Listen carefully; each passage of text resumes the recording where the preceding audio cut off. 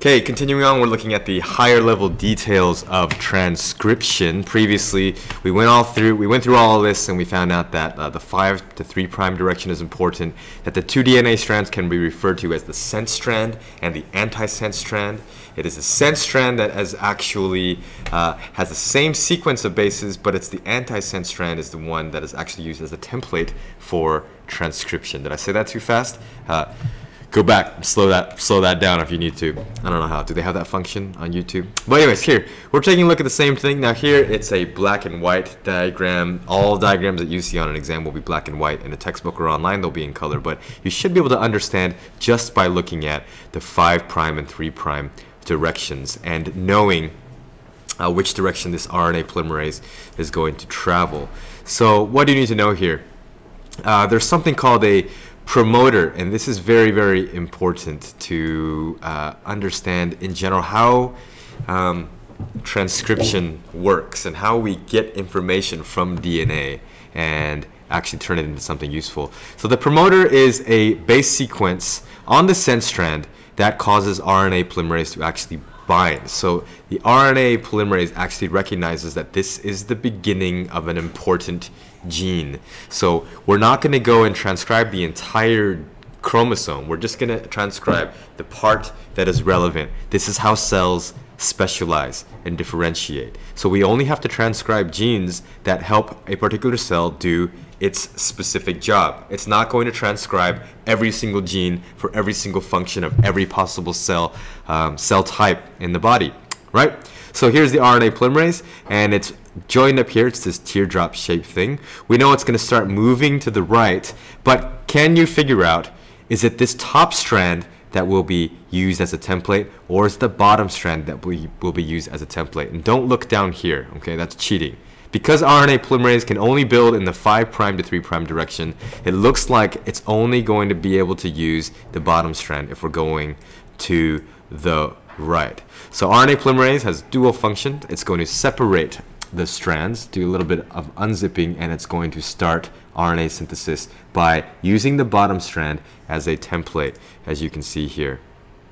Okay, free bases that are around, and the fancy name for these bases, because remember, if you've got like A's, T's, and C's and G's down here that are already on the DNA strand, where I'm gonna need some G's, some C's, some A's, and some U's that are floating around here, so I can start sequencing them together, matching by the complementary base sequence down here. So the fancy name for these free-flowing, these bases that are being collected and drawn into here are called nucleoside triphosphates. What a mouthful.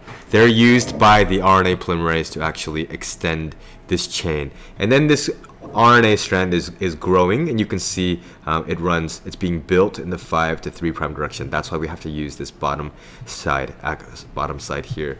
What is going on with that? My mouse. It's going crazy. Anyways, let's take a look. What's this over here? The top we've already identified from the previous video. The top is the sense strand because its base sequence will exactly match that of the mRNA molecule, and the one that is being used as a template will be the lower strand here, which is called the antisense strand. That is the part that is actually going to be transcribed. Oh, frustrating.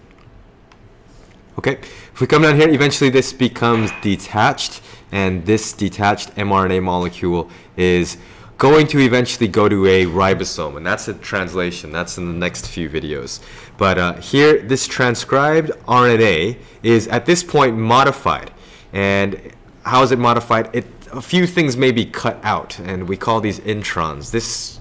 I'm not going to go into too much right now, but the introns are think of them as intruding sequences of letters that don't help to actually produce the actual protein that we need. So it needs to be cut out a little bit. Think of it like there's a little bit of redundancy built in, just in case there were some errors in copying. That's okay, those parts were going to be removed anyway. So a little bit of snipping goes on, and this gets edited or modified, and the final thing will go out to the ribosomes to actually be translated into a protein.